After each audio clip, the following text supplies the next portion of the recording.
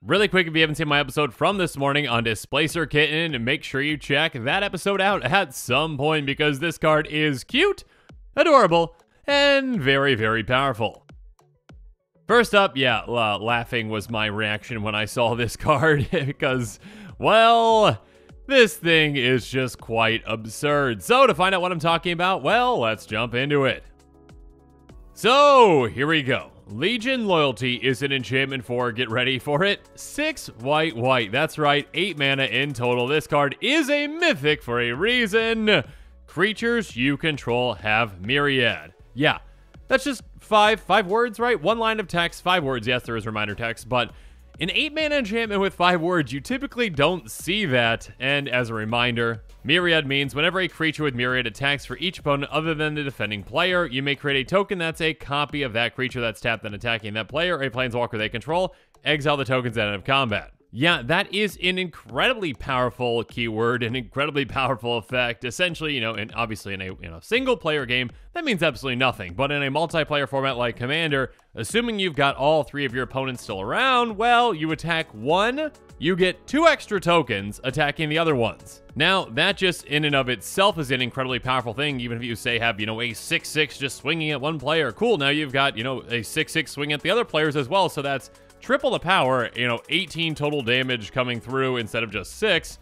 But obviously, that's just a baseline. Because, of course, with Myriad, well, you can really take advantage of and use and abuse ETBs and LTBs, that's enter the battlefield triggers and leave the battlefield triggers, very easily. And okay, with LTBs specifically, I do mean LTBs as in leave the battlefield, because if it's a death trigger, that does not trigger with this because, again, the tokens get exiled at the end of combat. They are not sacrificed. That being said, obviously with some setup, you could have, a free sacrifice outlet in play if you've got, an LTB that is a death trigger that you want to take advantage of. You could utilize those then with those tokens too, but still. I think for the vast majority of players out there, the cards that you are going to be taking advantage of are most likely ones with ETBs or, with ones that just have, a leave the battlefield trigger, but yeah, mostly ETBs. This card, again, although it is very simple and, costs 8 mana, its impact is incredible, and this can just be a game-changing card the second it comes into play. You throw this down, you move to combat, you attack, and you basically triple your army. Instead of just swinging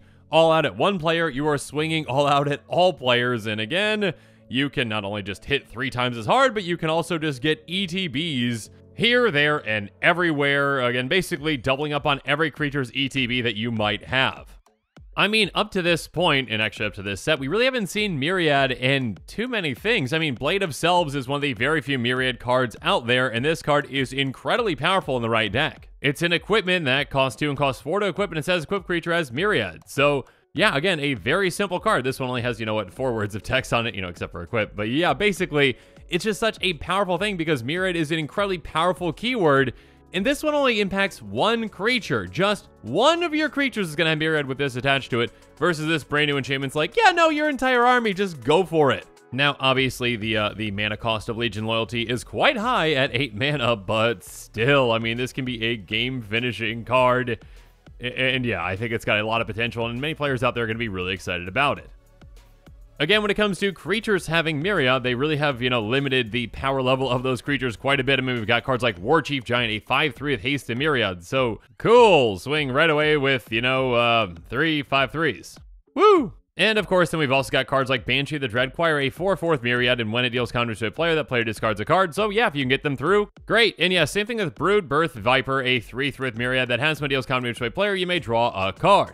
So yeah, a very limited, power and toughness on these creatures, obviously, because you're getting 3 times as many of them, essentially. And yeah, they don't really have any evasion, but if you do get them through, cool, you get some additional value, but you need to be able to get them through because these cards are designed, to actually, in a way, trying to balance out, the power level of, a mechanic like Myriad. And now with this enchantment, it's like, no balancing required for any of your creatures. Just, whatever that creature is, now you get 2 more of them.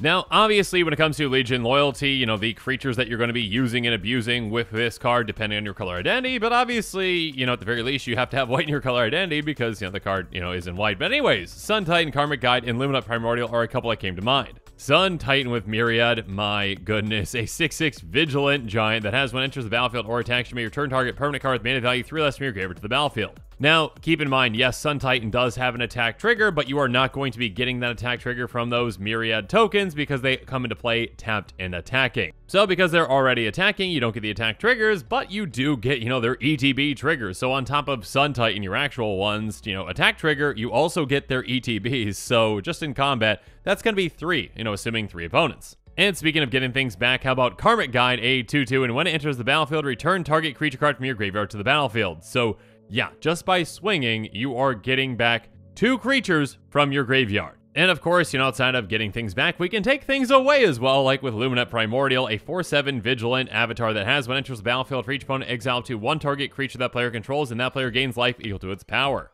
So, yeah, attack with this, get rid of 6 creatures? I mean, sure, your opponents gain some life, but who cares? You just wipe the board, essentially, with just attacking with this and having that enchantment in play. Now, another thing to keep in mind, and I probably should have mentioned this earlier, you know, outside of ETBs, you can also take advantage of creatures that maybe have some combat damage triggers, with things like Grateful Apparition. It has, whenever it deals combat damage to a player or planeswalker, proliferate. So, yes, a 1/1 flyer that can usually get through an opponent, great. But, you know, if you can get all 3 of them through, you know, including the tokens is basically what I'm saying. You know what I mean? You can proliferate 3 times just for swinging with 1 creature. So, make sure you're keeping in mind, you know, those combat damage triggers as well. Now, if you also have black in your color identity, you can consider cards like, you know, Plaguecrafter, Grey Merchant Asphodel, better known as Gary, and Massacre Worm. Plaguecrafter is a fantastic card, a 3/2 human shaman, and when it enters the battlefield, each player sacrifices a creature or planeswalker, each player who can't discards a card. So, swinging with this with Myriad can be a massive play. Again, you're going to get 2 copies of it. You're probably just going to sacrifice those copies, which is fine, and your opponents each have to sacrifice a creature, discard a card. So, yeah, I mean, that's going to be, what, 6 creatures, or, you know, in a combination of 6 creatures and cards in total? That is massive. Speaking of massive, oh, Gary, you are going to be fantastic with this. When it enters the battlefield, each opponent loses X life for X is your devotion to black. You gain life equal to the life lost this way. So, assuming you've got no other black permanents in play and no other pips, well, that's just fine. You still are going to be draining your opponents for a ton when swinging with this. Each of the token versions of Gary are going to see, well, everything, including, you know, each other. So, yeah, each of them count 6 devotion at the very least, just for them being cards that have 2 devotion themselves, including the original. So, each Gary is going to drain your opponents for 6 life, and you are going to be gaining 18 life for each Gary. So, that's what, 12 life drained in total, and 36 life gained from 1 attack. And again, this is at a minimum, because if you've got any other black pips in play, good luck to your opponents. And especially good luck to your opponents if you got Massacre Worm, a 6/5 worm. When it enters the battlefield, creatures your opponents control get -2/-2 until end of turn. Whenever a creature opponent controls dies, that player loses 2 life. So attack with this, make 2 token copies of it. Your opponent's creatures get -4/-4 until end of turn. And whenever any of their creatures die, you know, from that or from combat or anything else, they're all going to lose 6 life per creature. Yeah, that can be game ending. And yeah, there's a reason why Legion Loyalty costs 8 mana, because it has the potential to make things very absurdly powerful. But now let's move on to green. What if we had green in our color identity as well? I mean, of course, something like Rex Sage can just be fantastic. When it enters the battlefield, it may destroy target artifact or enchantment. So, yeah, I mean, that's just a lot of value right there. Just swing, get 2 copies, get rid of 2 more artifacts and enchantments. Have fun. And speaking of fun, of course, you know, Avenger of Zendikar. You know, who doesn't love that ETB? A 5/5 elemental, and when it enters the battlefield, create a 0/1 green plant creature token for each land you control. So let's say that you've got, you know, 7 lands in play. That's going to be, what, 14 plants you just make just for attacking with this? And of course, it also has landfall. Whenever a land enters the battlefield under control, you may put a +1 counter on each plant creature you control. Now, obviously, you know, during combat, you're not going to be able to just, you know, throw a land down. Unless, you know, you maybe have something like an Evolving Wilds that you can crack, or maybe a way to tap a creature to put a land into play, you know, those like Sky Shroud Ranger type of creatures. But yeah, I mean, obviously, if you can do that, you are going to be getting 3 counters on every single plant that you control because of the original Avenger and the 2 tokens. And okay, not that you really needed it, but Craterhoof Behemoth. Yeah, that's a very expensive card, and yeah, this can be absurd with Myriad because it's a 5/5 with haste, and when it enters the battlefield, creatures you control gain trample, get +X/X until end of turn, where X is the number of creatures you control. So this card is already, of course, absurd on its own and a fantastic finisher, and it's just even more ridiculous when this has Myriad. Because let's just say, you've got even just one creature on the table. You play Crater Hoof, of course it has haste, so you can attack right away. Your creatures get, what, +2/+2 until end of turn and gain trample. You attack, you get 2 copies of it, which are coming into play tapped and attacking. You get that ETB still, so yeah, it's gonna be another +4/+4 for each of those, so that's +10/+10 in total. And again, this is just, a very base level example of only one other creature in play before doing this. And again, it's not like Crater Hoof Behemoth needed any more help than it already has. Next up though, well, what if you've got red in your color identity? Well, how about Combustible Gearhulk? A 6/6 with first strike, and when it enters the battlefield, target opponent may have you draw 3 cards. If they don't, you mill 3 cards, and Combustible Gearhulk deals damage to that player to the total mana value of those cards. If this is being played in a deck that, again, does have permanents that are quite large, like, Legion Loyalty, your opponent probably is going to want you to draw the 3 cards, because if they don't, they're going to be taking a ton of damage. So either you're going to be dishing out a good amount of damage, or again, you're going to be drawing, 6 cards just by attacking with this with Myriad? On top of, again, at a base level, also just having a 6/6 first striker attacking each of your opponents, which is lovely. But how about a much smaller creature, but one that is vastly more expensive, and goodness gracious, this thing is just incredible with Myriad. Enters the battlefield, create X treasure tokens or X the number of artifacts and enchantments your opponents control. Now, Dockside Extortionist doesn't need any help to be good, but yeah, Myriad on this, just attack and make an absurd amount of treasure tokens with your 2 copies that are coming into play. Or how about, a more specific kind of card that works very well in a dragon deck with Scourge of Valkis? It has whenever it or another dragon enters the battlefield on your control, deals X damage to any target or X the number of dragons you control. Again, if you've already got a decent amount of dragons on the board and you attack, well, you're going to be getting a lot of very powerful triggers, dishing out a ton of damage thanks to this. And finally, how about blue? And let's just quickly highlight some cards like Mulldrifter, Archaeomancer, and Peregrine Drake. Mulldrifter has, when it enters the battlefield, draw 2 cards, so yeah, what's not to love? You just swing with this, you draw 4 cards. Who doesn't enjoy that? I mean, your opponents probably, but you enjoy it. Speaking of which, Archaeomancer is just a 1/2, but when it enters the battlefield, return target insert sorcery card from your graveyard to your hand. So just swing with this tiny creature. It does not matter that you're really not going to be getting any damage out of it. I mean, if your opponents get hit by 1, who cares? But yeah, get 2 copies of this and return 2 things from your graveyard back to your hand. And then Peregrine Drake has, when it enters the battlefield, untap up to 5 lands, and yeah, this card doesn't need any help to be any more broken, but yeah, throw Myriad on that, untap 10 lands when you attack with this, essentially, just getting 2 copies of it, and yeah, you can generate a lot of mana in that turn by untapping all those lands. And actually, now that I've thought about it, Peregrine Drake, this is actually the second time today that I've already brought this up, so if you want to see this card again, make sure you check out my earlier episode. Next up, though, one thing I do want to mention is that, of course, Myriad is an incredible keyword, and it just gets even better if you're able to get even more combats, with something like Relentless Assault. It's a sorcery for 2 red, and says, untap all creatures that attack this turn. After this main phase, there's initial combat phase, followed by additional main phase. So, again, just assuming, okay, at a base level, you've got, your army of creatures, whatever, you swing all of them at 1 player. Again, you are getting a copy of all those creatures for all your opponents, and you're getting, again, all those ETBs and LTBs as well. So then you just cast this, and then you get to do that again. So the amount of value that you can get out of, that Myriad is doubled, essentially, when you can give yourself an extra combat. So you're already, essentially, tripling the value of your creatures with Myriad, and then you're doubling it, so that's, times 6 value. Math. But yeah, extra combats with Myriad can get pretty absurd.